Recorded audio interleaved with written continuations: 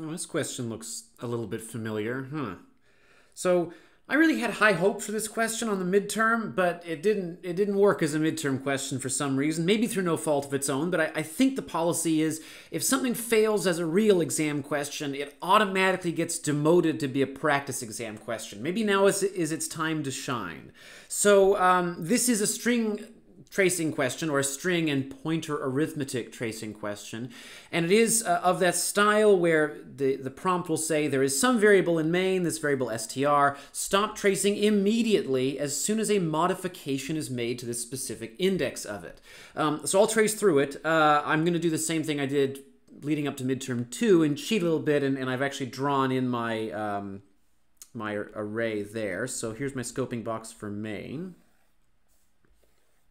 And just like I talked about on midterm 2, there are times when it's okay to take a few liberties with our scoping diagram. And I'm going to do that in one case here. It's going to happen in both functions, which is that I am not going to bother completely erasing the scope of the for loops every time I get through an iteration. Because if I look at the for loop, if I look at the contents of each for loop, it's pretty clear there are no scoping shenanigans going on in there. And so it is relatively safe for me to do that. I mean, in general, these diagrams are just a visualization device. We can take whatever liberties we want. I would encourage you, if you notice things like nested declarations or stacks of if statements and while loops, to probably err on the side of drawing the full scoping diagram. But none of that stuff is happening here. Okay, so in main, I create this string called str. And it's there, and it's of type array of char. And its initial value is the string, rather unsurprisingly, the string raspberry. And we get a free null terminator because we've specified it in double quotes. And then inside of main, there is a for loop that happens, and I guess I should draw the nested scoping box for that. There's my for loop, and my for loop has its index I. There it is. And I starts at 7. And I will need to pay special attention to the fact that inside of main, in this for loop, I is getting decremented by 2 every time. It's a strange looking loop that starts at a high number and goes down, and it goes down by 2 at each step. Okay, so I have that. And now I want to call this function smear. And actually, I'm going to clean this up a bit because I'm probably going to need to read that in a minute. There we go. This is pretty bad architecture here. All right, I have my function smear, and it takes as its argument a pointer p. So I'm passing in a char star, and the specific one that I'm passing in here, so on my first iteration of my for loop, the specific one that I'm passing in is an arrow pointing at str sub I. Well, I is currently 7, and so an arrow pointing at str sub 7 would be this. And I'm also I'm going to shade this in to remind myself that as soon as I modify this element that we're done. So I have an arrow pointing at index 7 of this. And you'll notice inside the smear function, I use square brackets on my pointer. And we know that that's valid. I'm allowed to do that. The behavior when you use square brackets on a pointer is follow the pointer and then walk this number of steps ahead. So if I ask the question, is p sub 0 equal to null terminator? What I'm asking is, if I follow the arrow from p and I walk 0 steps into the future, so in other words, I stay here at index 7, is this thing equal to the null terminator? And it isn't. So I don't enter this if statement. I skip right down to the for loop. So we'll make our scoping box for the for loop in this function as well. There it is. And I starts at the value 1.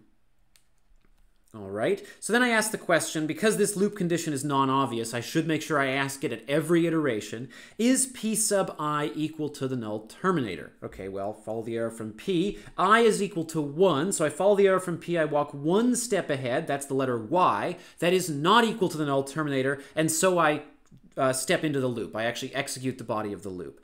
Okay, the first iteration says p sub I equals p sub I minus 1.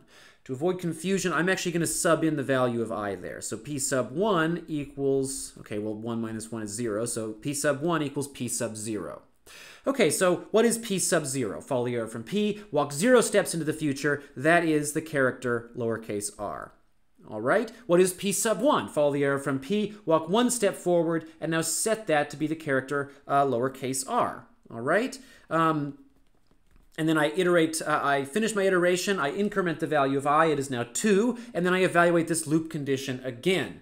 All right, P sub I would be start at P, walk 2 steps forward, and then that gives me null terminator. And of course, that means the loop has to end because the condition is when it isn't the null terminator, and right now it is. And so the loop ends and the function ends. I'm going to take another liberty here. Because I know I'm about to call this function again, and there are no other scoping shenanigans in sight, I am going to leave the box on my diagram. And I'm even going to leave the box for the for loop because I have a suspicion I might need that again in a minute as well. But I will clear out the variables just in case. So I end up back in main. And I'm done with line 12 now. And so I continue to the next iteration. I take care to update by decrementing I by 2. Okay, so I is now 5. And then I ask the question, is this greater than 0? Well, yes, it is. So I go into the body of the loop again. All right, and I call my function smear. Well, hey, look, isn't it great that I saved that box? So I create my pointer P.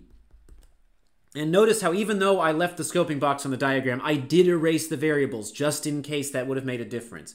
And my pointer P in this case is arrow pointing at str sub I. Well, up here in main, the value of I is 5. So I want P to point at this element of my string. All right, and then I'm ready to start executing the function. I ask the question, is P sub 0 equal to the null terminator? Well, follow the arrow from P, walk 0 steps into the future. It's the letter E that isn't the null terminator, and so I jump into this loop. Okay, great. Good thing I saved the scoping box for that. So there's my variable I. It is set to 1 to begin with, and then I ask the question, is P sub I equal to the null terminator? Well, follow the arrow from P, walk 1 step in the future. That is not the null terminator, and so the loop iterates. All right, so line 6. Well, I'm going to sub in the values of I just like before, so P sub 1 and then P sub 0. Okay, so what is the value of P sub 0? Well, follow the arrow from P, walk 0 steps in the future. That would be the character lowercase e. And now I set whatever I get to, if I use P sub 1, I set that to lowercase e, follow the arrow from P, walk 1 step in the future, and then set that to e. And of course, this is the box I was watching. I've just modified index 6, and so now I am done. I stop immediately. And the prompt at the bottom here says, what was the string? Notice the use of this word. What was the string stored in that array when you were done? Now remember that if it asks you what the string is, you start at the beginning and you keep going until you hit a null terminator. Now it didn't happen in this question, but if there had been a null terminator put somewhere earlier in the array, the string would now be shorter. It's important that you keep that in mind. But here that didn't happen. So what is the string inside this variable? Well, let's see. It's this. And that's the answer to the question.